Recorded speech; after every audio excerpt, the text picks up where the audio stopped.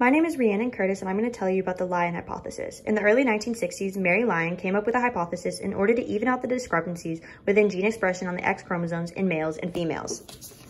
Females have 2 X chromosomes, while males only have 1. And for this reason, females undergo X inactivation in their somatic cells. During X inactivations, one of the X chromosomes in the female's somatic cells is randomly inactivated during development. The inactivation of the X chromosome causes a bar body to be created on the cell nucleus. This bar body is a tightly condensed X chromosome that, because of its condensed structure, cannot be expressed, thus no proteins are being created from this chromosome. X-linked inheritance is a trait that is expressed through the X chromosome. It can either be dominant or recessive.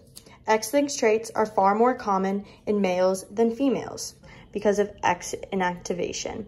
In females, one of their X chromosomes is randomly inactivated, which means that for X-linked traits, there's a 50-50 chance in each somatic cell that the affected X chromosome will be inactivated and thus turned into a bar body on the cell nucleus.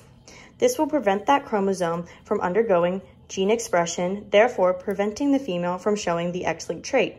In males, no X inactivation occurs, and so if they inherit an X-linked trait, they will show the phenotype regardless of whether it's dominant or recessive. An example we're going to look at is a tortoiseshell cat.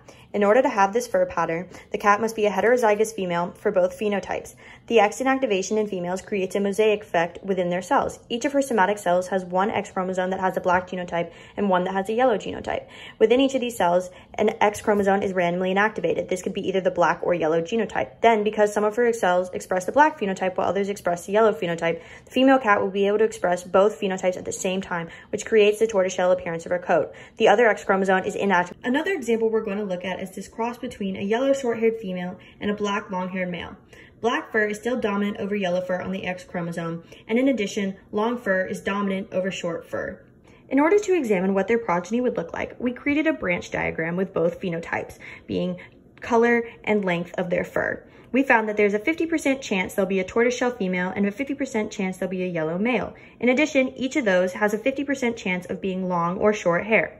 This creates a 25% chance for each of the following progenies: tortoiseshell female with long hair, tortoiseshell female with short hair, yellow male with long hair, and yellow male with short hair. Lastly, you may be wondering if you could clone a tortoiseshell cat to look exactly like its mother. This isn't possible. DNA from the mother is replicated in order to produce the offspring. The mother already has randomly inactivated X chromosomes within each cell, but because the development of the somatic cells within the offspring has yet to happen, the X chromosomes must both be active at the beginning of development. Thus, the inactivated X is turned back on or reactivated in each cell to allow for X inactivation to occur again independently from the mother. This means that for offspring, which X becomes inactivated is independent from the mother and random, creating a whole new phenotype in the offspring, thus allowing it not to be an exact copy of the mother.